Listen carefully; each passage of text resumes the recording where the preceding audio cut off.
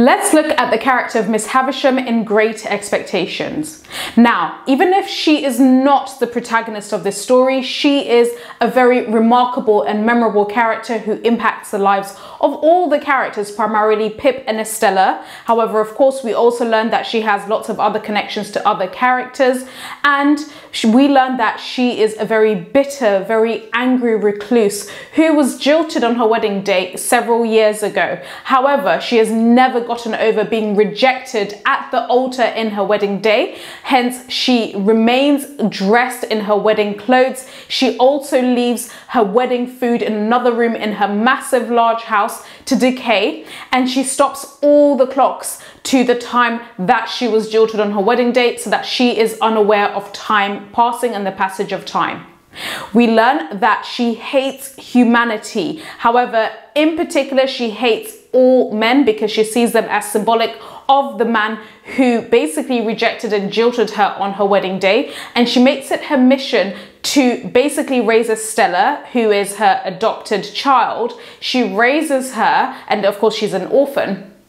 She raises her to basically hate men and use her beauty in order to betray and mistreat men. So when Pip comes into the picture as a young boy, Miss Havisham sees him as almost practice for Estella in honing her really horrendous, malicious behavior towards men, but she really aims this at Pip. And both Miss Havisham and Estella basically misguide Pip into believing that she hopes that Estella and him will marry, but she never has any of these intentions. Now, Miss Havisham eventually does die in a very horrible accident, and she burns in her wedding day clothes. However, she is a very powerful character, and of course she is one of the more remarkable characters that's very well known in Great Expectations.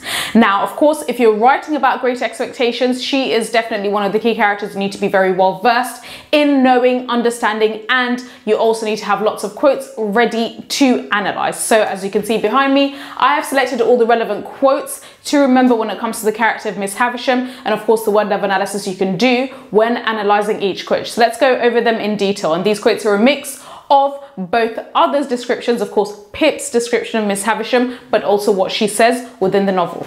Now, the first quotation to bear in mind is when Pip is describing her as an immensely rich and grim old lady who lived in a large and dismal house, barricaded, ellipsis, a life of seclusion. So this sets up Miss Havisham's character. She almost seems to be this mythical figure because she never goes back out into society. She secludes herself and she never leaves her large, decaying house. The word level analysis you want to do here in establishing Miss Havisham as this very bitter, reclusive woman who is jilted, which means rejected at the altar, is firstly the adjectives rich and grim. So whilst she's very wealthy, she's very well-to-do, she's part of the upper class, she illustrates the mistake that many Victorians make in assuming that just because you're upper class means that you're a happy person, you're a more moral person. In fact, actually, she's quite immoral in her actions and in her treatment of Estella. The other key word level analysis to do is the alliteration of L in lady, lived, and large, which emphasizes her as this almost mythical, primordial creature that's living within this house, whom people almost think is kind of this legend, okay? Of course, Pip beholds her and he is shocked at what he sees.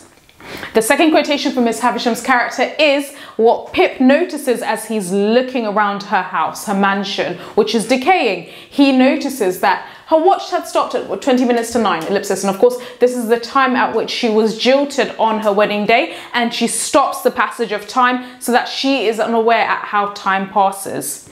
Now, the word level analysis to do is firstly the noun watch. Okay, this is describing how she doesn't want time and she doesn't want to have any awareness of time passing. Also remember, women's beauty is tied to their youth, and hence with the passage of time a woman's beauty fades. However, Miss Havisham does not want to understand or realize that her beauty is fading. So one of the aspects of her stopping time is so that she's also unaware of her fading beauty, of her fading appearance.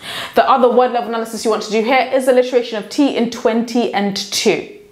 Now, the third quotation to bear in mind for Miss Havisham's character is when she tells Estella she wants to raise Estella to be this almost this curse on the race of men. She states, break their hearts, my pride and hope, break their hearts. Now here, you want to focus on the repetition on what she says, break their hearts. She says this emphatically. She really wants to seek revenge on Compeyson, the man that basically jilted her at the altar, but also seek revenge against all men. And she really hones in Estella, and also I suppose she's very abusive towards Estella as a way of basically making her into this figure and molding her into this female character who basically uses her beauty to allure men, but then ultimately break their hearts. This is what Miss Havisham's end goal is.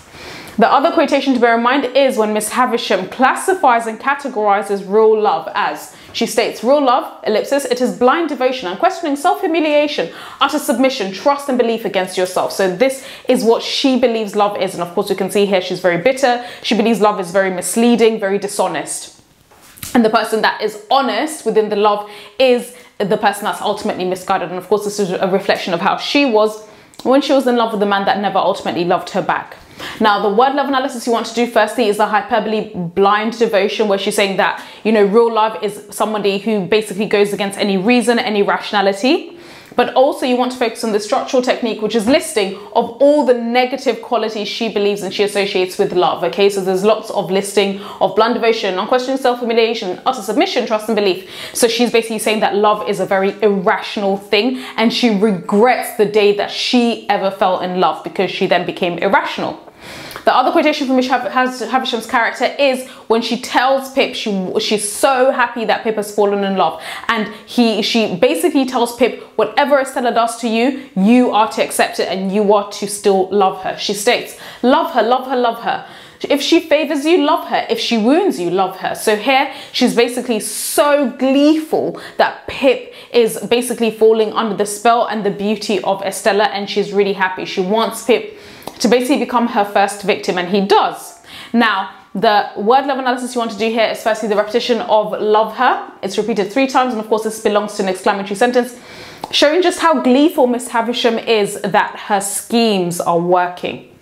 The other quotation for her character is when she states, the broken heart, you think you will die, but you just keep on living day after terrible day. So here she's talking about how she herself almost felt like she would die when she was jilted, but almost this life became this dreary process of living. Okay, now the word love analysis you want to do here is firstly the repetition of the pronoun you, and the oxymoron where she says you think you will die but you keep on living. Okay, so the words die and living are opposite terms, and life is almost this curse for Miss Havisham as a result of her unrequited love.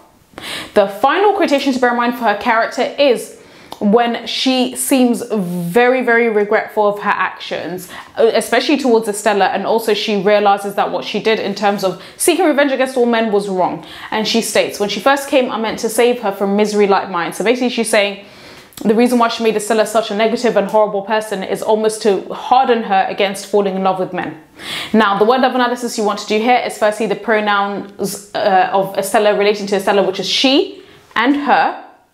And also the other word love analysis you want to do is the alliteration of misery like mine. So of course here Miss Havisham is showing how mistakenly she believed that if she made Estella really horrible, really malicious, she would never fall in love.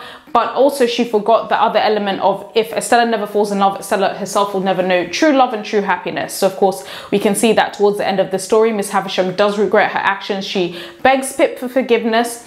However, we find that she changes a little bit too late and ultimately dies a really terrible, horrible death. So that's it when it comes to the key quotations relating to Miss Havisham's character.